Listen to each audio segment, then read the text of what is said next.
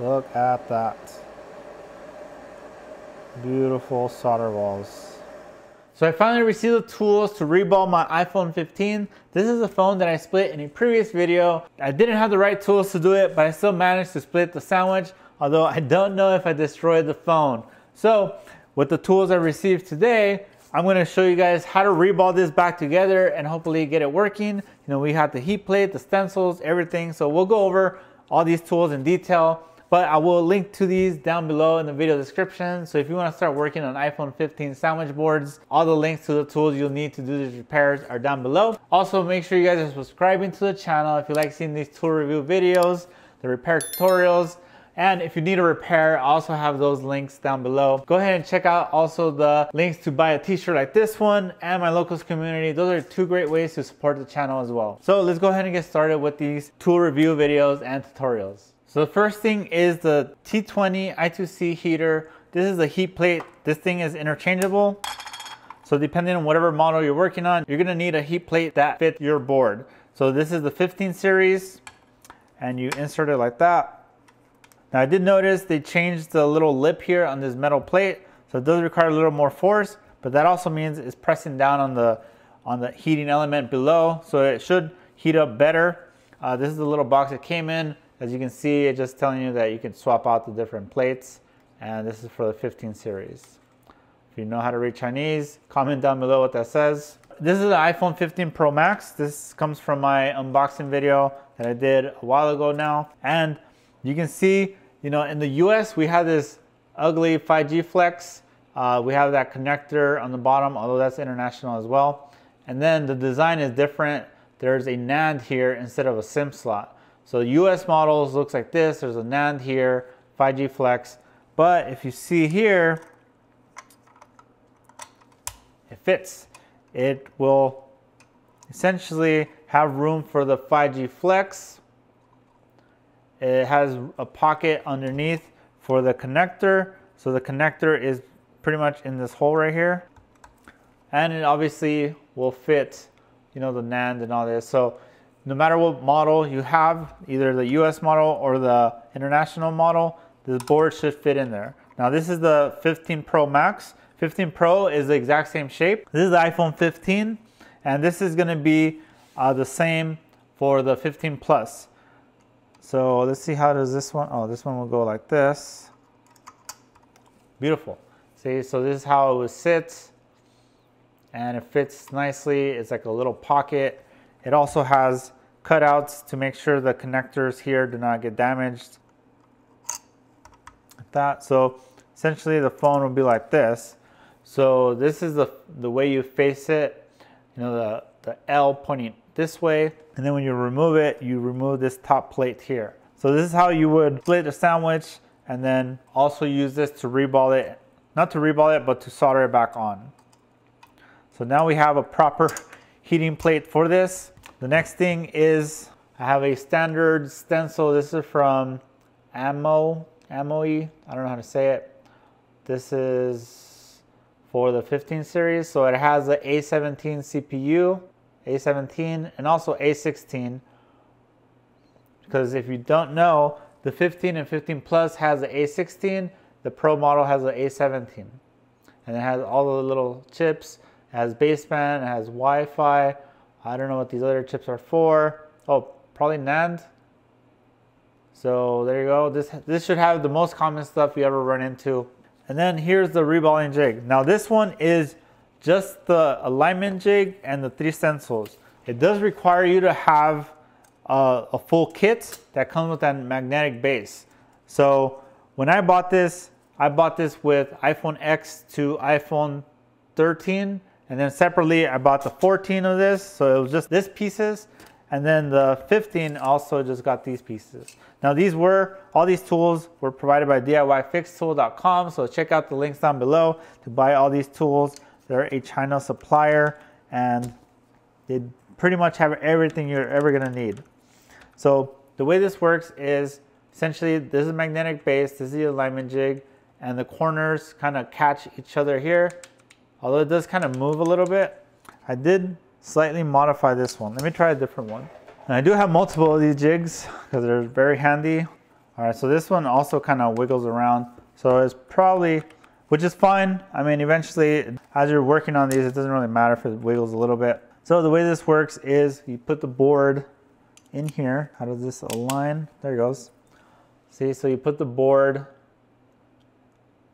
in the jig, and then you find the matching stencil. This is the 15 Pro and Pro Max international version, because you can see the SIM slot hole. This is the US model. You can see it's one solid piece. It looks very similar to an iPhone 11. And this is the iPhone 15 and 15 Plus. It's the exact same board for 15 and 15 Plus.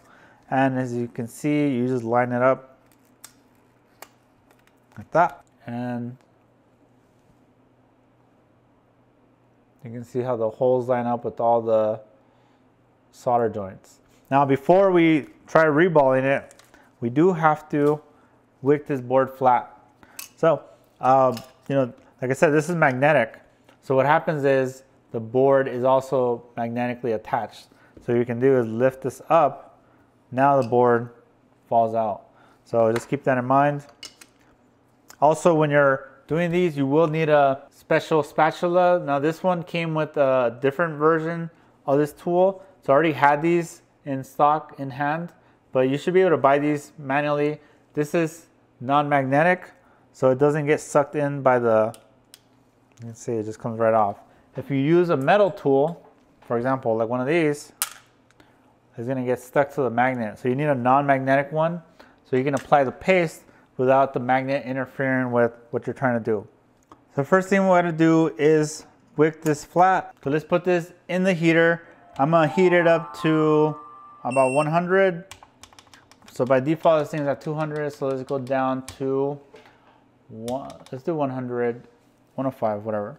And essentially what we're gonna do is we're gonna flux all the pads. Now, I'm pretty sure I already ran my iron over all the pads.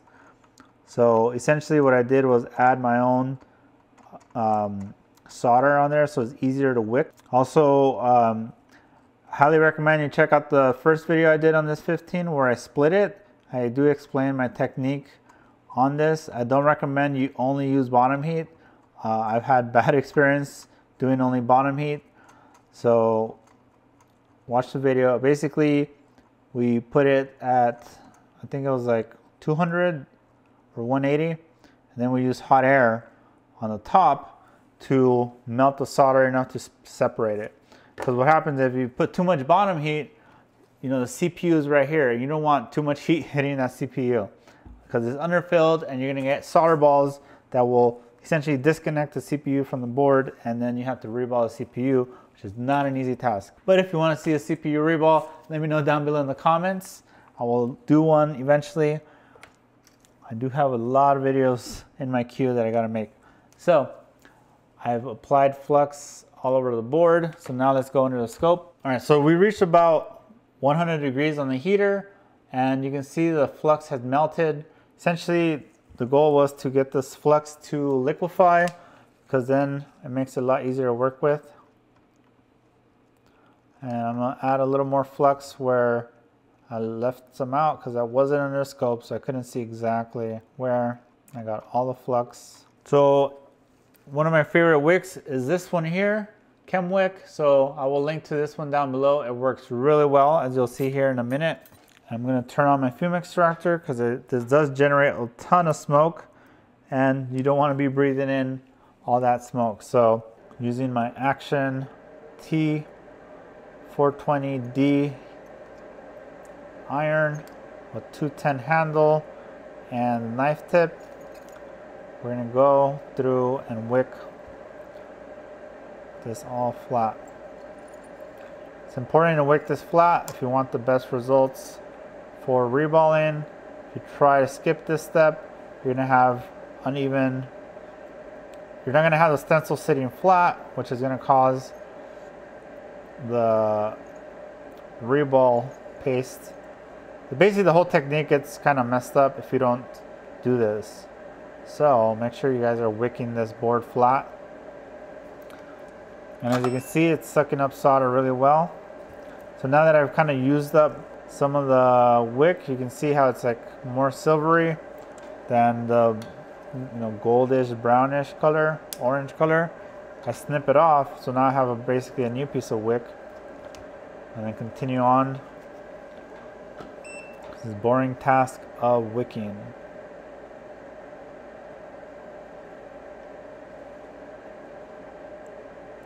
Boring but important.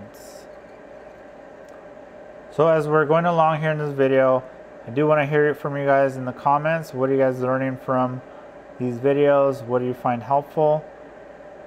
I want to hear you guys' feedback. I want to make sure you guys are learning stuff from these videos and I'm not just wasting my time. Nothing worse than spending all this time making a video and you guys aren't benefiting from it. Oh, so there's going to be a downside from this heat plate. So when I push down here, it tends to want to rotate like the board. See that? So that's bad design, I think. But I think we should be fine. We're just mindful that it's going to do that. Just maybe don't put that much pressure downwards. And you have the little fingers from the heater to kind of hold it down if necessary. These little things over here. You can bring them to the board, do whatever you need them to do. Some extra hands, extra fingers. All right, make sure you get everything. I think that's everything. Oops, what was that?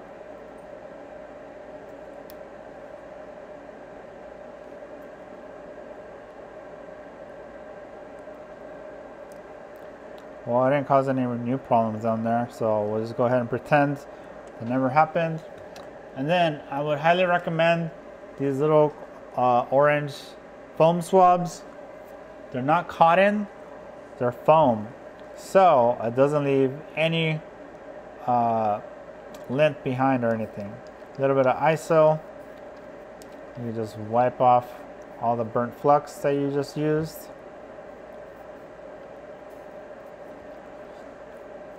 I do see some pads were missed, so we'll come back and wick those.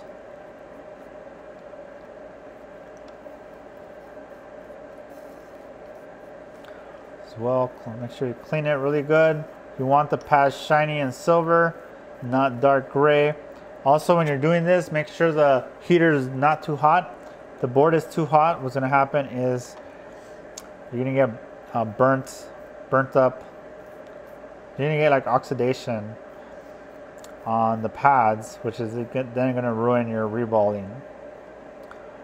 So I've burned through one of these. You can see how black this thing is. Here's another one.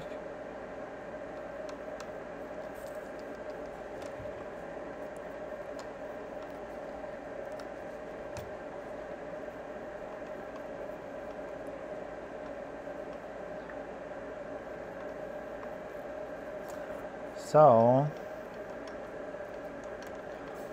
now there is some flux inside. I believe that was from the last time I worked on it. So I'm trying to clean up some of that as well.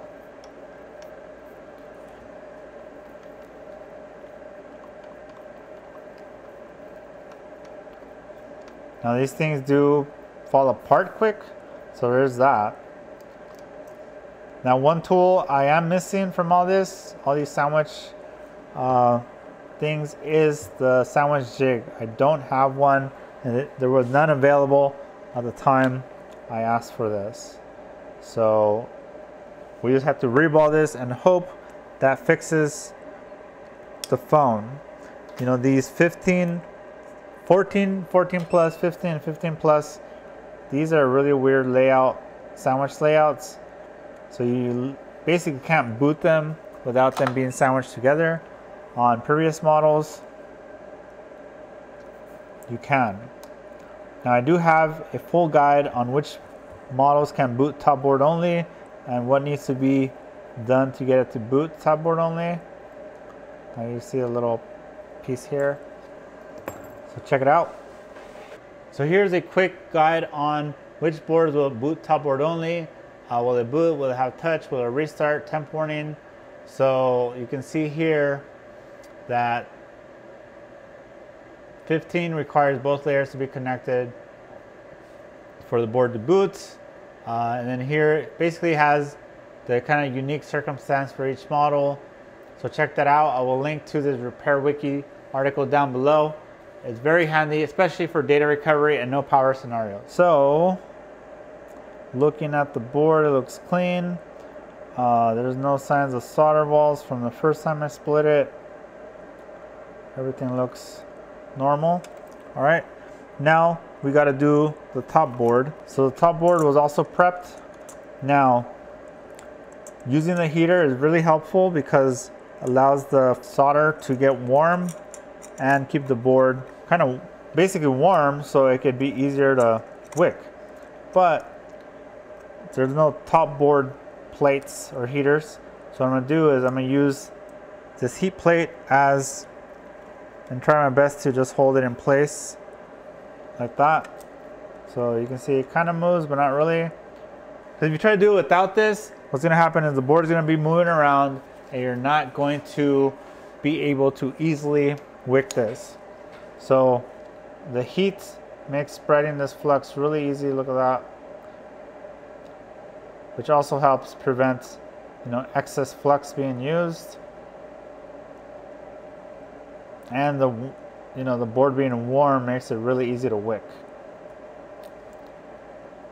Now I have had some luck not wicking the top board since this is the side we don't reball, but I've had a few cases where I did have issues. So for this purpose of this video, I'm gonna just show you how to wick the top board, and it's up to you if you want to just run your iron over the top board and skip wicking it. That's a judgment you'll have to make for yourself. And then if you do start doing it that way and you have good luck, let me know down below in the comments. If you do it and you don't have good luck, also let me know. Let's learn from each other. Like hearing other techniques as well.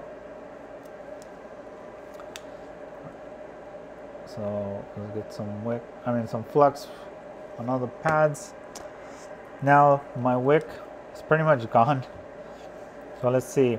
So I was just thinking right now, because the one hole is in that post, so I probably don't need this one here, and this one will hold it down. Now you do want to be careful not to put too much pressure with the little fingers, because that can also bend the board while it's hot, which is not a good combination. And here you can see how easy it's wicking the pads. Now I'll come back to that middle part, show you guys kind of how I deal with that. Let's focus on the easy part first.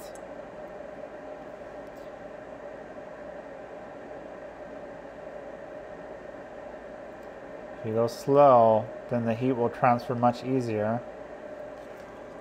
Let's get a close-up look of what I'm doing. Laying the iron flats, letting the heat transfer, and then rubbing both the iron and the wick. I'm basically moving them together on top of each other.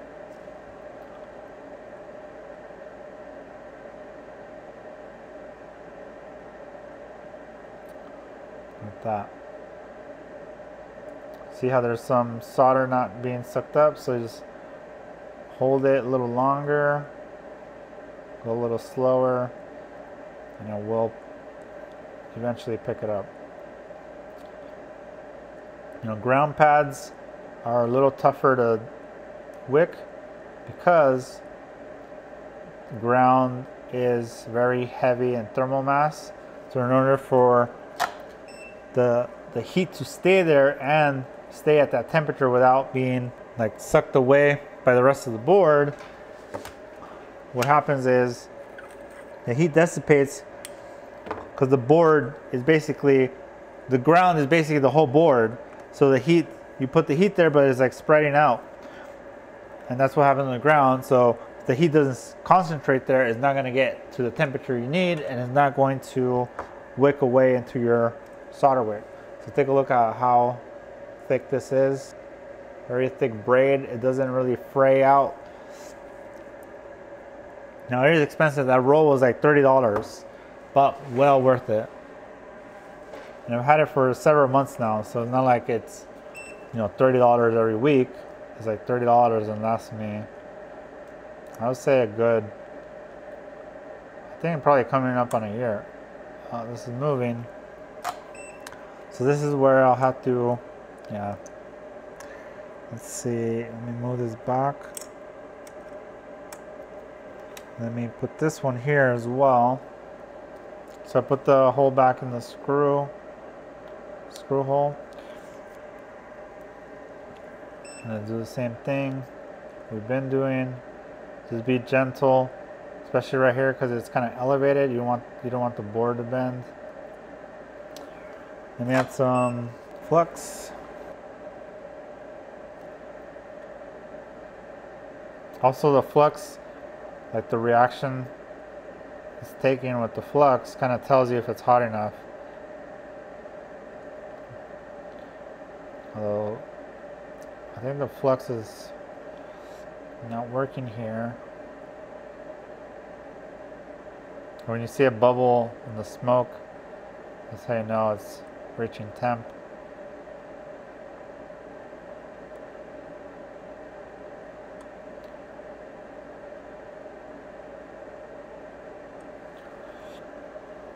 Alright, so now let's rotate the heater so I can reach the other part. And I'll come back to whatever's under the little fingers.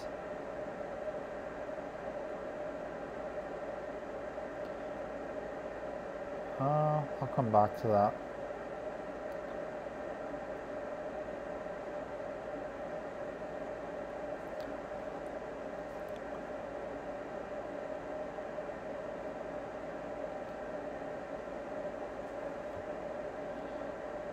Okay, we're reaching the other finger. Now I'm curious, do you guys have a different technique for reballing sandwiches? And if you do, and you truly believe is better than this, then I do want to see a video of it. So make a video and see. We'll see what the audience thinks as far as what technique is better.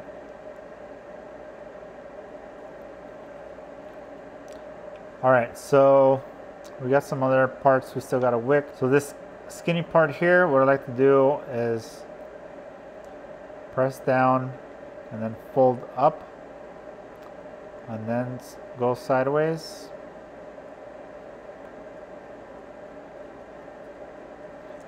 Being careful not to get touching the surrounding components.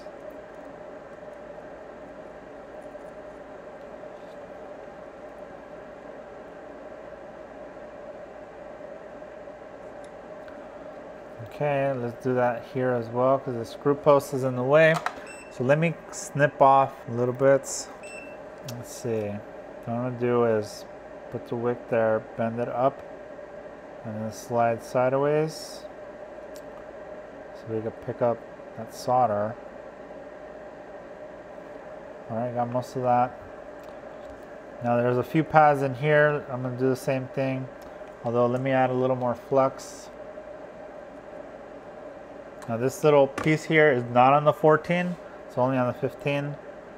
I'm guessing on the bottom board you'll see it's like a little bridge.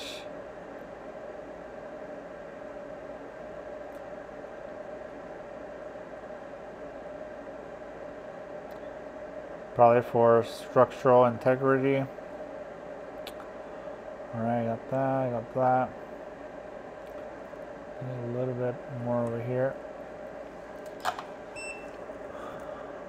Move this out of the way. Let's go in here.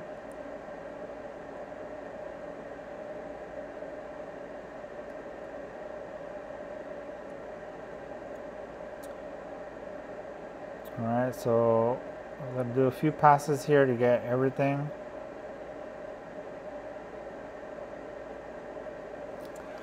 Now my flux is running out here. And sometimes you can get away with leaving 1 or 2 pads as is if you are unable to pick it up. If the chance of you bumping something is greater than what 1 or 2 pads may mess up in your sandwich reball, then it might be worth just leaving it. You have to make a judgment call on that.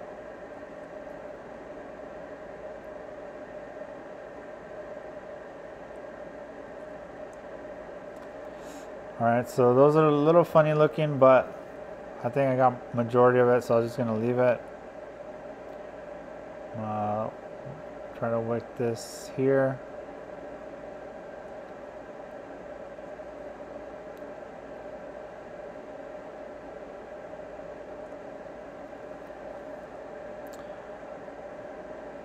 Got this pad there. I can't get to this little inner part here. This is one of those where I try,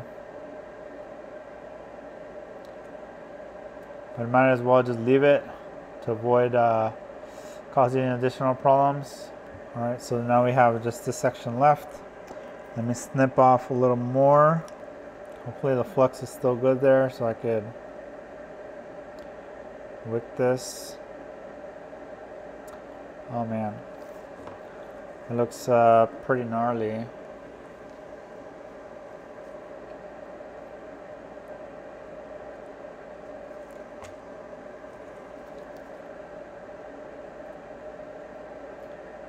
By the way, if you guys are watching this far, I hope you're also paying attention because I link to everything, all the tools I can think of that I used in the video description. It takes me a long time to find you links for each one.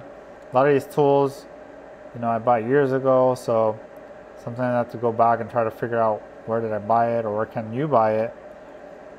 And just in general, making videos are very time consuming, especially with the amount of work I have. It's not always the smartest thing to do is spend a few hours making a video versus repairing my customers' phones, but I don't know, there's something fun about making videos of this stuff. So if you guys appreciate that, me sacrificing part of the business so I can make these videos, make sure you guys are doing at the very least liking the video, subscribing to the channel, checking out the links down below, joining my locals community. It's only $5 a month. It's think of it like you're buying me a coffee once a month while you're using this information to make you hundreds if not thousands a month. And I don't ask for anything other than at least a like, smashing a like button. Actually, I don't even ask that much. I often forget.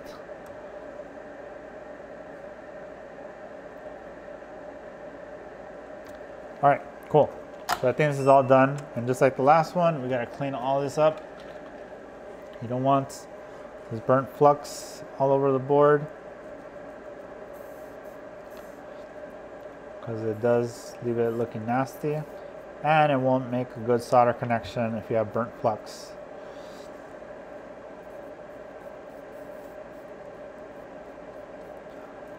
The darker the flux, the more it's going to take to clean it.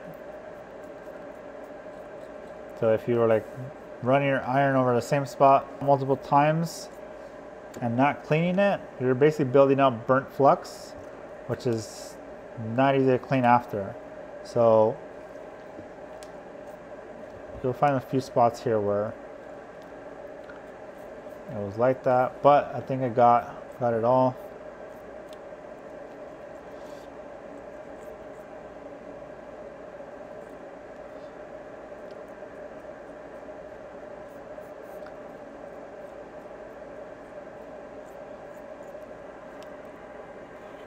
Alright, so there it is. You can see how clean and shiny everything is. One thing I like to do also is Once I clean as much, I soak the board in ISO. Now someone just recently asked, like, isn't this alcohol gonna short circuit the board? And no, the isopropyl alcohol, one, it evaporates really quick. Two, it is not conductive, so it's not gonna short anything. Conductive means electricity flows, like a medium of where electricity flows. So like a wire is conductive, it gets electricity from one end to the other. Isopropyl alcohol, electricity cannot flow through it, so it's not conductive. As you can see, now if you do have some stuff stuck between the chips like this, what you can do is soak it and then try to blow it away.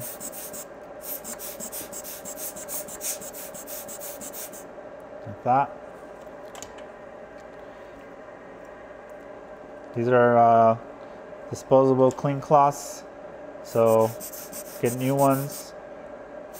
You know, after a certain amount of time, these are gonna get soaked with just dirt and flux and stuff, so make sure you guys are changing them out regularly.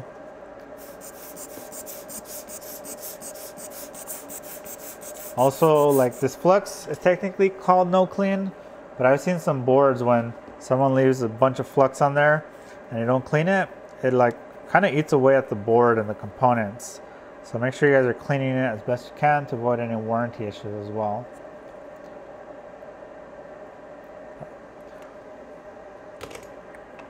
Same for the bottom board.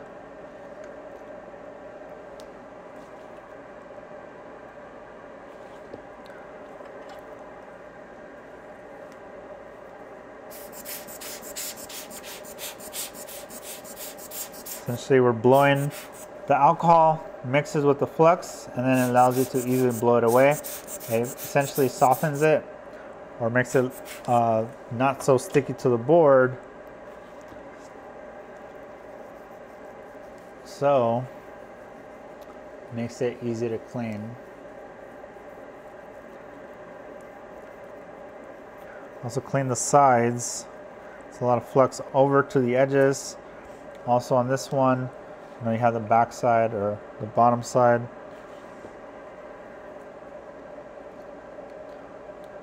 Especially like a connector like this, you actually see the flux in there. You can see I'm blowing it away and it's not going away. You can see there's stuff in here.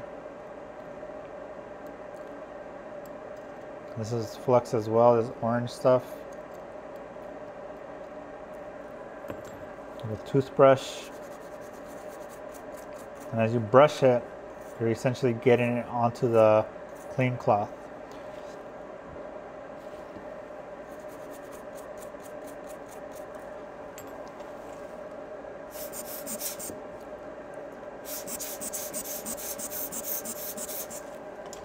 Also, sometimes you have some stubborn flux, so you put a little bit of heat, kind of soften it up a little bit.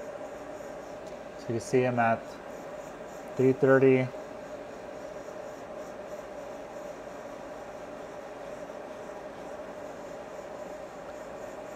So just heat this up a little bit. Now the hard flux now turns into a liquid, which you can then drop ISO and try to blow it away as soon as possible.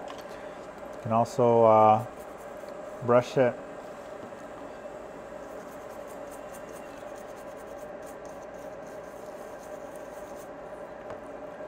And now you can see the connector looks way better.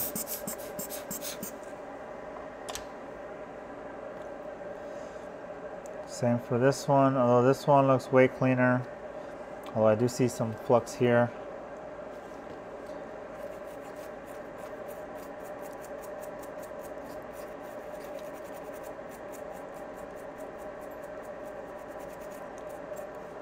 There we go.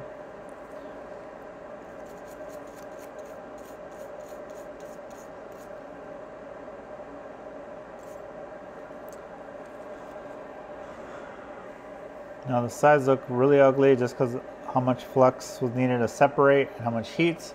So that doesn't matter. As long as it boots, you know, you can technically clean it as well. But that's gonna be a whole different project. I just clean it by hand, essentially ISO, and then trying to scrub off any flux that comes off. Like that, basically. As long as it's not sticky to the hands, then you're probably good. Yeah, this is all clean. Technically, you could also throw it in the ultrasonic cleaner, so there's that. But since I never use it, then I don't. I'm not gonna do that. All right, so now let's reball this. Okay, so put this in the jig. This one, we're not gonna reball. This is just gonna sit on top, and when it solders on, it's just gonna fall onto the solder pads. All right, so for actual reballing, like I said, we're gonna need one of these. So mine already has paste on there, so I gotta clean that off. And the key to reballing sandwiches, especially with this method where we apply the paste and peel it off, key is fresh paste each time. So what I'm gonna do is on my trash can, I'm gonna hold over it and scrape it off with my blade. So I don't know if I can show this, but essentially shave it off. So I have basically shaving it off like that. So I have a clean tool.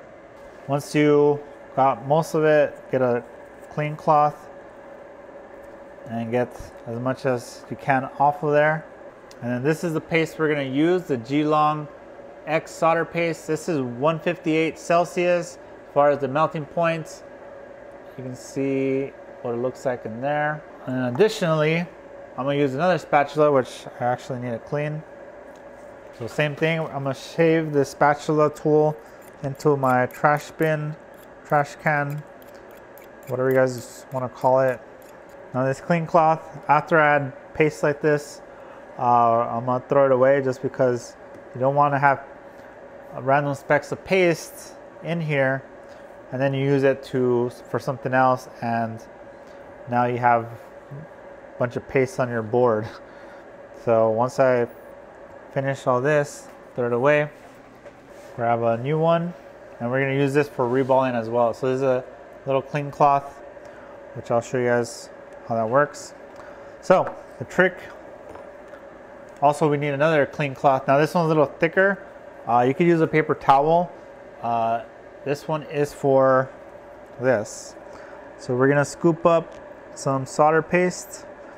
Now what I like to do is over time, you know, this is rubbing up against the walls and the paste that's on the walls is a little drier than the paste in the middle. So what I'm gonna do is get a clean side of this and essentially press it down, and kind of like if you're prepping dough, I guess. I don't know if this is how you prep dough, but you essentially press it down and essentially you're squeezing out the flux that's embedded in the paste. So the flux is the shiny, watery stuff. Now you do need that in the paste, but the problem is brand new paste out of the bucket tends to be very watery and doesn't give you good results. So you'll see you'll end up with a bunch of it on here, but also we'll have some on here, and it should be more like a matte color versus a shiny color. You apply it to your tool.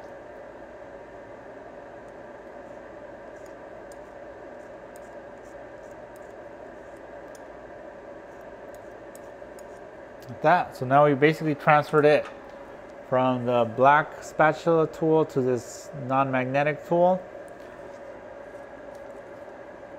And then this is how we reball this. Essentially, just press it down into all the sides and then sweep across. You want to get this pushed into all the little holes.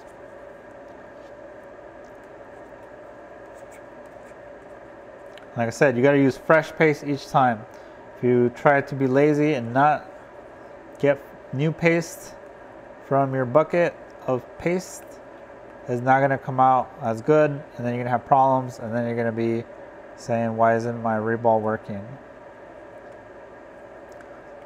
So as you're pushing it down, you come back and kind of scrape it up, and then you'll go find the spots where no paste is in. So if you see shiny silver pads, you didn't get any paste in there. Now this is something I do under the microscope, but so you guys can see better what I'm doing, that's what I'm doing there. But let's go under microscope. So here you can see some pads were missed here. So press it down in there and then scrape away, and now it's filled in. Let's see, all the pads. Oh, there's some up here that I missed. So let's get some in there. Scrape it away. And then I do recommend do at least 2 passes of everything, just so you're like sure that you got all the paste in there. And the magnetic base is what's keeping the stencil in place. And there's like the little alignment holes.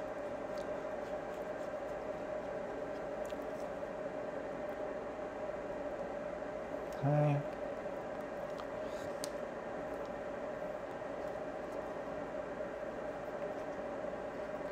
All right, so essentially we did 2 passes.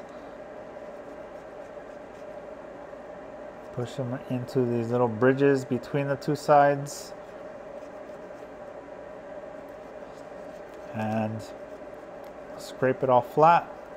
Now you don't have to make it perfectly clean, because then we're gonna get the clean cloth. And this is gonna compact all the paste into its shape, which you'll see here when we peel off the stencil. So move your finger. You can see how much paste was picked up by the clean cloth. Now move your finger a little bit to the side and do one more round. You're pressing down hard over all the pads. This is gonna push the paste through the little squares or little holes and form the solder balls in a paste form. So now that we got it all prepped, this is the scary part, but the important part. So you can see there's like these little openings on both sides. What I like to do is hold my finger here, and when I peel it back, it allows the stencil to curl backwards. Otherwise, if you just go like that, you could potentially lift the whole thing as well. So you gotta do quick, don't hesitate, do very deliberate movement to peel this off. So grab the stencil and peel it off like that. And then take a look at the paste. You can see pretty much all the paste is where it needs to be. This is what you want it to look like. See, every pad has some like little paste bubble, dry paste over every single pad. Now there's gonna be some bridging, which is fine. We can fix that in post, so to speak. So now that we got the paste everywhere, we're gonna use 330 Celsius and 25% air. And we're gonna start on one corner and just slowly heat the whole board. So just kind of go in little circles.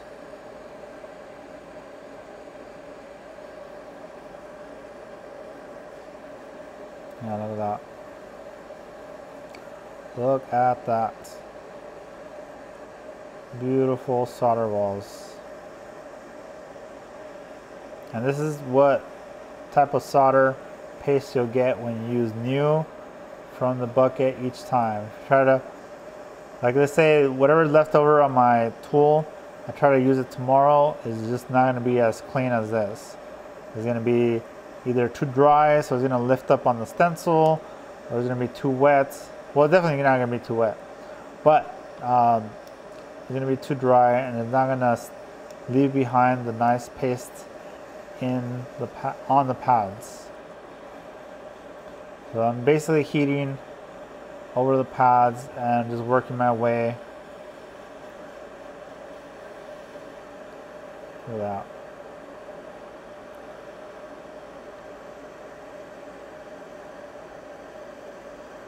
We'll just go real slow. Now there's some people who say, oh, take this off and put it in the heat plate so you can just flow it in place with the heater or the heat plate. Problem with that is it's too risky. You trying to lift this out of the jig and to put it on the heat plate all while not touching the paste is way more difficult than just using hot air. So just do it here in the jig. That's what the jig is for. That's why the material is the type of material it is. It's heat resistant, so it's not gonna get damaged. Also, I like to do a once over all the pads to make sure they all flow into place. All the paste is formed. All right, so now we gotta remove the magnet. Now we can pop it off. You could use your finger underneath. Move this to the side. Now, one thing I forgot to mention is you gotta clean your stencil while you can. Don't let this sit for a long time, otherwise it's gonna be way harder to clean after. So just drip ISO, and you wanna scrub it. And look how much paste came off of the stencil from the underside. So that's the side that was touching the board. Same thing with this side. Get your clean cloth that's contaminated with paste. Use that as well. And we're gonna save this for future reballs where we need to wipe down the board or clean it like this. Not use it for cleaning the board itself, but cleaning the stencil, I guess, is a better wording. Key is do not cross-contaminate. So I keep these that has like paste on there on one side of my bench, and then the ones I use to clean flux that I rub on the actual board on a different side of my bench. That way I don't accidentally rub a bunch of paste on my board unintentionally. Another thing is I do like to clean this at least once. So while it's still kind of warm at 107, it's a little bit of ISO, and then just clean off any kind of excess debris and stuff. Sometimes there's like tiny little solder balls in between. So if you clean it, you can avoid any potential issues of bridging and stuff like that. So that's what I'm doing.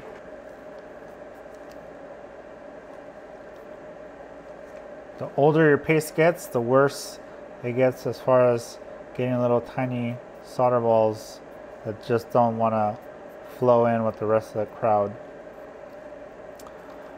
So if we just clean that off.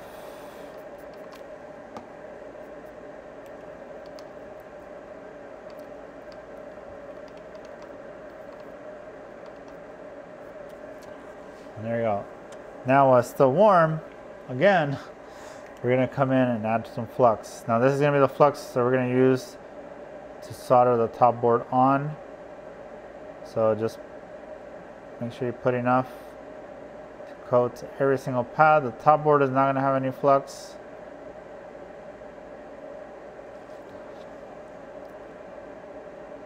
You want to put just enough so it's on the pads and avoid getting any to overflow to the board like I just did over there, but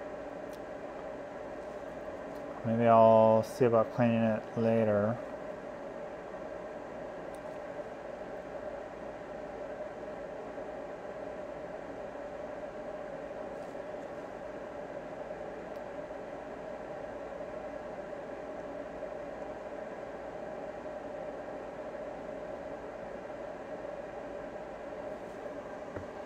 That.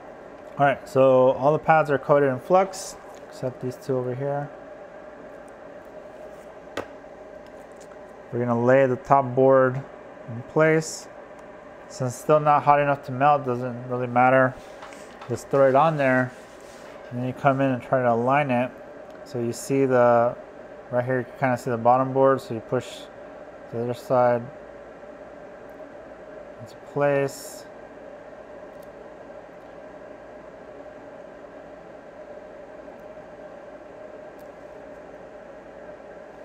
Okay.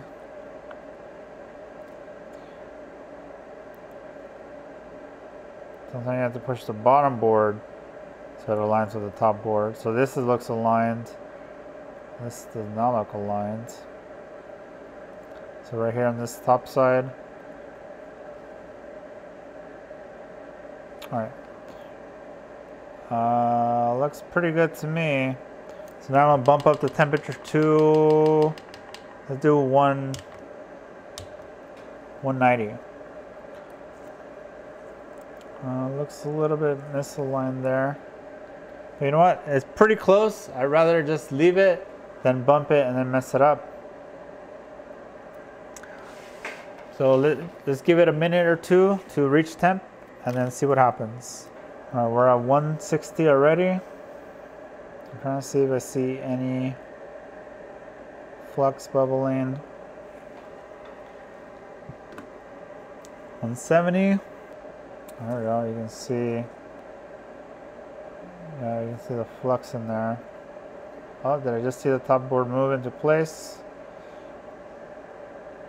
Now, if you know anything about soldering, you know what is called surface tension, which is basically, you know, when things are liquid, there's a certain amount of pull that the liquid does to other liquids and other things making contact with.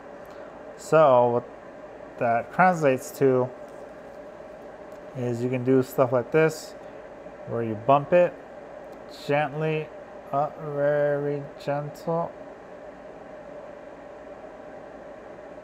and it moves and it snaps back in. So I can't push that way. Let's push this way.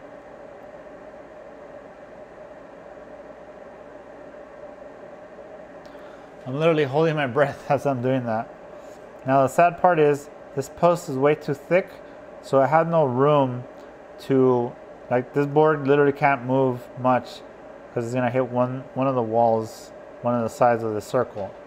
So if I had a suggestion for i2C is make these a little skinnier so we have a little more room to play with. Like this one, you can see there's way more room.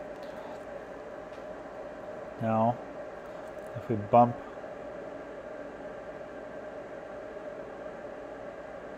yeah, see that little bounce? And 190 is a pretty good temperature for the solder melting that we use. So I've now turned on the fan. This heater does have a fan as well.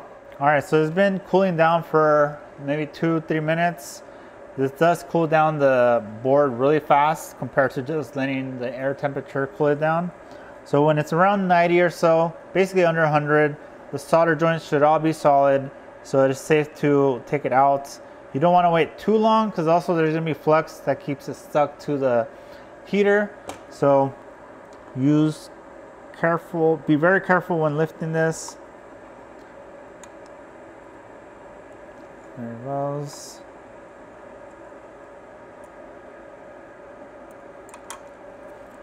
It's a little hot. Also, don't squeeze it. You know, even though, like I said, the solder joint should be solid, I still don't want to do that on purpose. We don't have to. Essentially what I'm doing is putting on this cold block so the block itself will suck the heat away from the board. Essentially these two are going to try to reach equilibrium. Essentially this thing is extra hot, this thing is cold, so as they are making contact they'll transfer, well, it's more the heat is transferring down to the block, and then they'll both eventually just reach room temperature. But this thing is already kind of cooled down, so we just give it a few more minutes. It'll be room temperature, and then we can test the phone to see if it actually works. Now this is, like I said, I don't know if this is gonna work, but we'll find out here in a second. So let's inspect the board from the side to see. Now this was the top plate. No, this is the bottom plate. This is the top plate. So we gotta see the solder joints from the top plate and the bottom interposer. So that looks normal.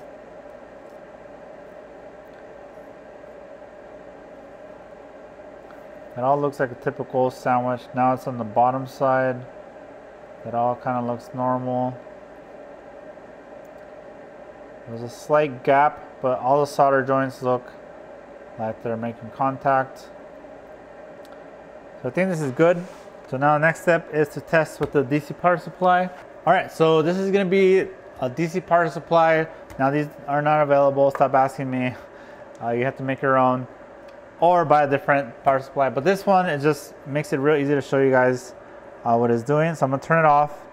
Now, one interesting thing I found out when doing the last video is this iPhone 15 uses the iPhone 12 plug.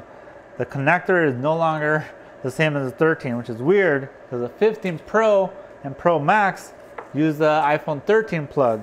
The 15 uses the iPhone 12 plug. The 14 uses the 13 plug. So there's, you know what, I'm actually, that's a good idea as far as what models use which plugs, so I can make a Repair Wiki article on that. So DC power supply, iPhone 12 plug. I'm gonna plug it in this direction, which I'm pretty sure that's the way you will plug this in. I'm gonna push power. All right, so no short. And I'm pretty sure the power button is gonna be on this side. At least it was on previous models. So I'm just gonna drag my tweezers across. Yep, prompted boot is there. Now I gotta hold it on the, there it goes.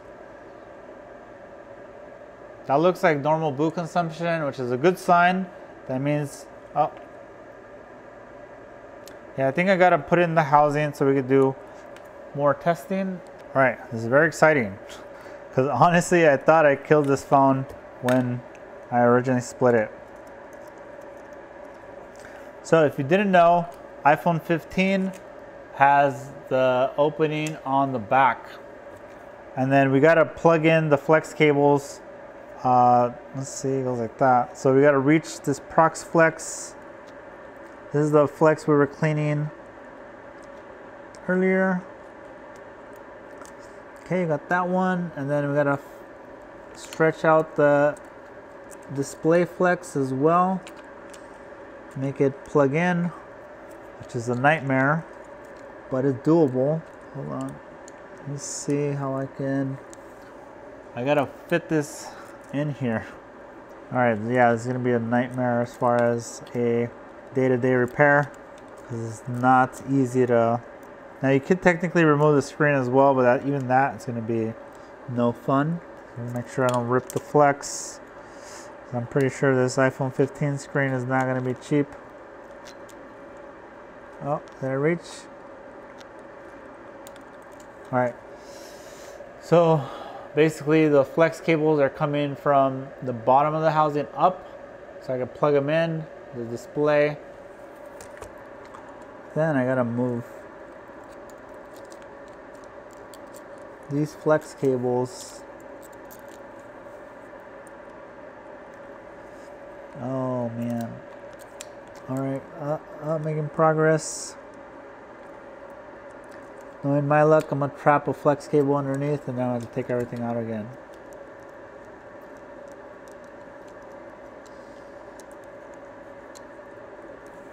All right, found the problem. The Prox Flex is sticking out way too much. I gotta fold it in underneath the board. Oh, it feels like it's. One thing about Apple phones is these flex cables are basically perfectly, like the board and the flex cables should all seamlessly kind of reach and plug in. If not, something is wrong as far as your alignment and stuff. I notice anytime I feel like the board is not sitting flush in the housing, it's probably something got caught underneath and it's not, and that's why it's not sitting right.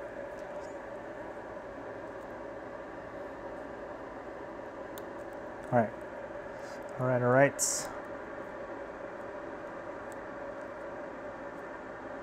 right, battery's in. Everything's plugged in. Now I do have some other stuff that's technically not plugged in. Now you guys, if you noticed, there's probably people yelling right now at the video because I plugged in stuff after the battery, but they probably also don't know most things will not cause a problem when you plug them in with the battery plugged in, when there's power on the board. Alright, so let's take this off. Now my handy dandy USB-C meter is going to tell us if it's charging. 5 volts, 1 point something amps, out to 9 volts, Apple logo. We have 10, so 8.9 volts and something amps equals the watts, which means charging, boots. Now the key is, do we have a baseband issue? I don't believe so, because there should say no service. So Wi-Fi is grayed out. So yeah, Wi-Fi is grayed out. Probably have to reflow it. Bluetooth is going to spin forever. Cellular works. So we got that going for me. Now, because it's grayed out, that's not going to work. Oh man. Yeah, so it's definitely having a sandwich issue causing Wi-Fi not to work. But I do have eSIM. Let's try to set that up. All right, so I've been messing with it a little bit, and one thing I noticed is also the rear camera doesn't work, although I think this might be just a connector issue because 0.5x works, just not 1x. So there's that. Because I don't have Wi-Fi, I don't believe I could set up the eSIM as well. I just tried it and it gave me an error. So it's not, I guess that also kind of makes me realize that you're gonna need Wi-Fi working if you ever wanna reactivate a SIM card, eSIM, when an eSIM only. So if you ever have a, like on previous models, there's been some cases where customers just want either Wi-Fi or cellular. So if you get one working, they'll be happy with that, you know, at least to get some use out of it when it's not, you're unable to fully fix it. eSIM, if you don't have, I guess if you don't have Wi-Fi, you also can't connect eSIM. So that's gonna be weird. So yeah, that's interesting. But at least for this video, you guys saw the Reball process. Unfortunately, I didn't get it fully working, and this video is already going to be long enough as it is. Typically this works, maybe not this time. It is a new model, and maybe I'll try reflowing it and get it working later. But for now, I do want to end the video here. Appreciate all you guys who stuck around here to the end. Let me know your guys' thoughts. Did I maybe bump something that caused Wi-Fi not to work? Did I mess up something else? Maybe it was when I originally split it that I messed up Wi-Fi. Remember, Wi-Fi is on the top board inside the sandwich. So I did use hot air from the top. Maybe I floated it and that's why Wi-Fi isn't working. I have to mess with this further, but appreciate all you guys who stuck around here to the end. Make sure you guys are checking out all the links down below. Subscribe to the channel, smash the like button, share this video with all your friends. And if you see any posts, someone asking how to reball an iPhone 15, maybe send them this video. And also don't forget, support the channel, buy this t-shirt. I have some other designs there as well. Join my locals community and watch the next video, which I'll link down below.